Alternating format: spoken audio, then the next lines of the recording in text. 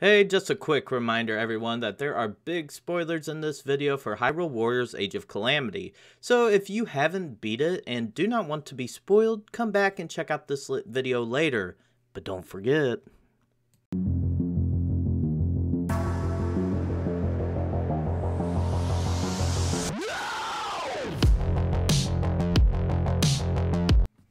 Hey guys, what is going on? Narcissus here from RLP Gaming Projects. The ending to Hyrule Warriors blew me away with the way it diverged from the events that took place in Breath of the Wild. So in this video, we are going to talk about the story of Age of Calamity, what was different between Breath of the Wild and Age of Calamity, and discuss which story that Breath of the Wild 2 will follow. Before all of that though, make sure to go down and subscribe to the channel and give the video a thumbs up to help others see this video. So Age of Calamity, I guess, is still referred to a prequel to Breath of the Wild, even though different events transpired between them. In Breath of the Wild, all of the chosen champions to pilot the Divine Beast end up dying, and it took Zelda and Link 100 years to be able to save Hyrule from the Great Calamity. In Age of Calamity though, the champions were able to be saved due to time travel. A new character revealed to us in the Age of Calamity called Terrako, I think I said that right, anyways, enabled this. Terrako is an egg-shaped guardian that was assembled by Princess Zelda and obviously has some mysterious powers. The Terrako that is a hero travels back in time from the Breath of the Wild timeline, along with some malice that corrupts the Terrako from the Age of Calamity's timeline. Now, this can all be really confusing, trust me, I know, but let's continue. So Terrako can perform time travel and is able to bring back heroes from Breath of the Wild's time 100 years in the future. Terrako brings back Mipha's little brother Sidon from the future where he is a powerful Zora adult to save her. Yunobo, Daruk's descendant, also comes back saving him as well. So in short, the Great Calamity was able to be stopped this time without any major casualties or the main cast suffering any losses. Ganon was able to be defeated in this timeline 100 years prior to when he was defeated in Breath of the Wild.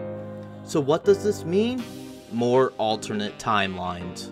So just like how in Ocarina of Time the timeline diverged 3 times due to time travel, we have another occurrence of time diverging in Age of Calamity due to time travel. Now, when this first happened, I was suffering from like some post-traumatic stress from Final Fantasy VII Remake. I was so upset when I beat Age of Calamity, I was like, great, here we go again. More crappy time travel and alternate timelines. I just got up after that and went to bed. The next morning though, it had all settled and I started to think about it from a different angle. Ocarina of Time had time travel in it and I loved that Zelda game. And though I do think the presentation of time travel is better done in Ocarina of Time, I did become more accepting of it in Age of Calamity. I just thought it was a bit too much of a coincidence for it to happen right at the perfect moment to save all of the champions like it did.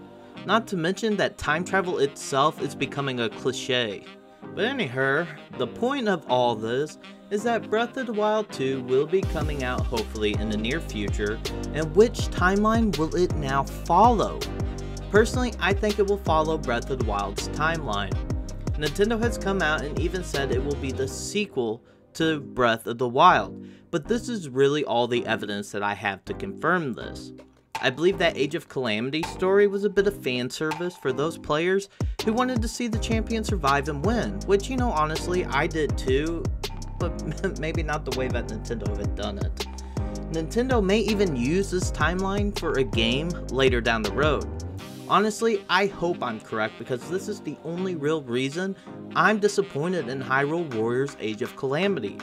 The time travel that keeps being used in video games and movies, well, the novelty, it's wearing off. It's overused. A lot of people really like the story in Age of Calamity, and even though I did like some of the aspects of the story, like, you know, Princess Zelda's stellar character development, I felt more or less disappointed.